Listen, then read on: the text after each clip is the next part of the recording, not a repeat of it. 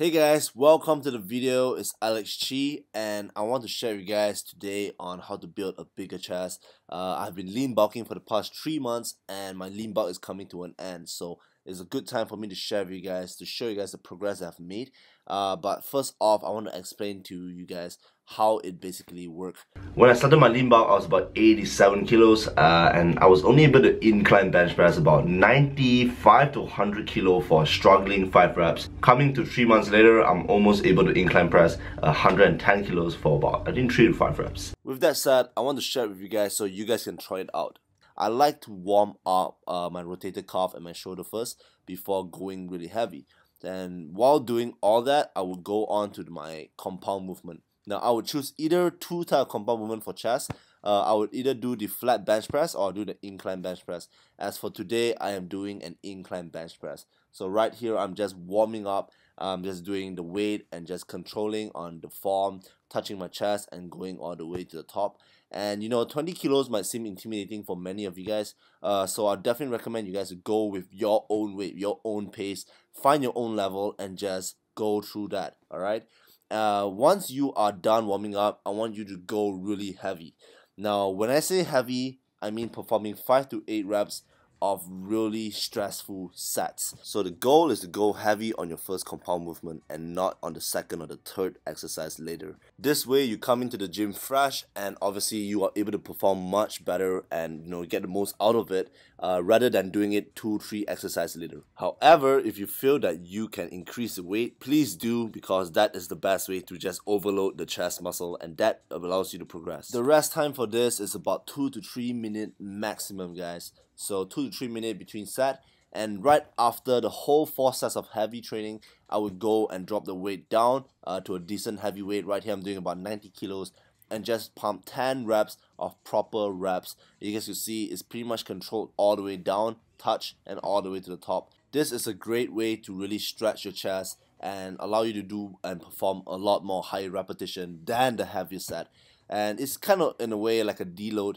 And yeah, so right after that we move on to the second compound movement and we'll drop it to a pretty decent heavy set and just pump it up for 10 to 12 reps and add a really controlled rep. So what happened is, if I were to put my flat bench press as the first compound movement, I will put my incline bench press as a second compound movement and drop the weight a lot more.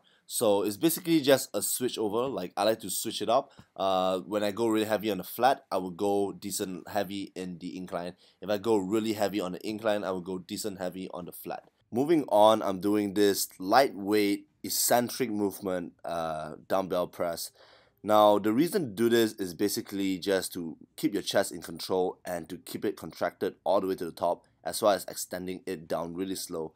This allows your chest to just go through a really intensity state for about 10 reps. You don't have to go too heavy. Lightweight is good enough. Moving on to the isolation part, which is very important if you want to stretch out your chest in all variations. So this is one of the best exercises for me. I personally love it, so I do it in almost all of my chest exercises. I would keep it at a very basic 3 set and pump it for 12 to 15 reps of proper form. So you guys can see that I am not rushing it. I'm actually really taking my time to stretch and contract every single rep.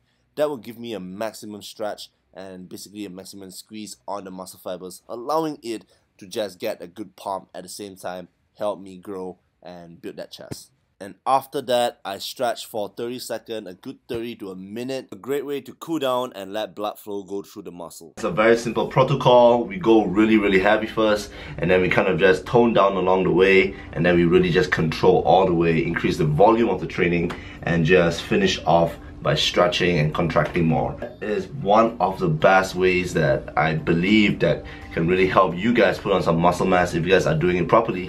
I think a lot of people that go to the gym has a problem where they either don't focus on their form, they don't dare to go heavy because of the mindset barrier that they're facing. You guys want to go there with a plan, and you guys want to make sure that you guys are maximizing that exercise, using your energy for efficiency. Over time, you guys will definitely see some results. So yeah guys, that's my tips for how to build up a bigger chest. I hope you guys enjoy it. I'll be making videos like this, so if you guys want to see more, comment down below, and of course hit that thumbs up button for me. Subscribe because I'll be posting more videos on YouTube. And yeah, thank you so much for watching. I'll see you guys in the next one.